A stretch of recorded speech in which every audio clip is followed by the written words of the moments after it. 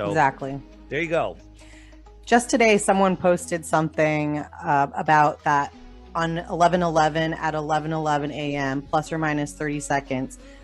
This monument lines up perfectly with the North Pole, I believe. And I think you said something similar about the Georgia Guidestones as well. Yeah. Is similar to that? Yeah, the Georgia Guidestones have a little hole in them. And when you look through the hole, the Polaris is there, the North Star. So it lines up all the time. Anything, by the way, anything that lines up with Polaris always lines up with Polaris because Polaris doesn't move, right? But, they want us to think that, the heliocentric model says basically that we are corkscrewing through space, spinning at 1,000 miles an hour, orbiting the sun at 66,000 miles an hour, chasing the sun at 500,000 miles per hour, while that entire system moves sideways at 1 to 2 million miles per hour.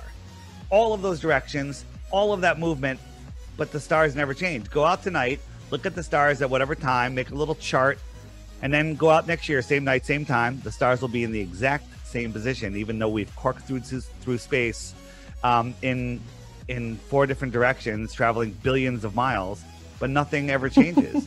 The sky is a perfect clock. Though every single thing about our solar system, from eclipses to planetary orbits, prove it's a lie in itself. It's all just lies upon lies.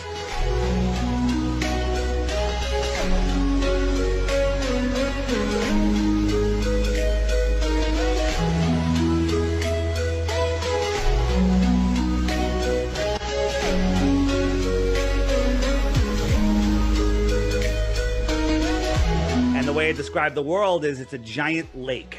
A giant lake. Large bodies of water at rest lay flat, scientifically testably, provably flat. We can prove that. All of the islands, continents are surrounded by water, but all of the water is surrounded by higher land. Antarctica is the highest land on Earth. Antarctica is not a continent at the bottom of a spinning ball. Antarctica is all of the land that surrounds our known world, and nobody is allowed to explore this outer space. It's off limits to everybody until the year 2041, and by then they'll kick it down the road another 60 years.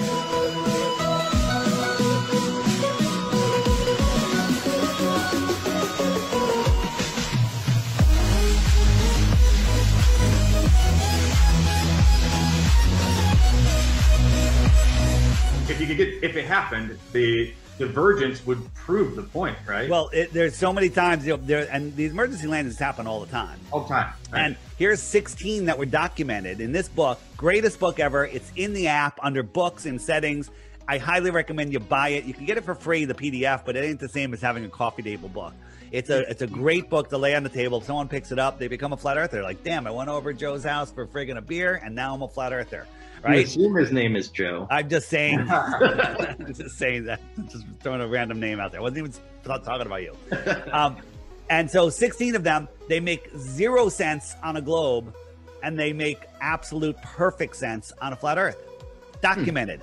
NASA, the liars, not a space agency, are in charge of radar. They're in charge of GPS. They're in charge of all flight routes.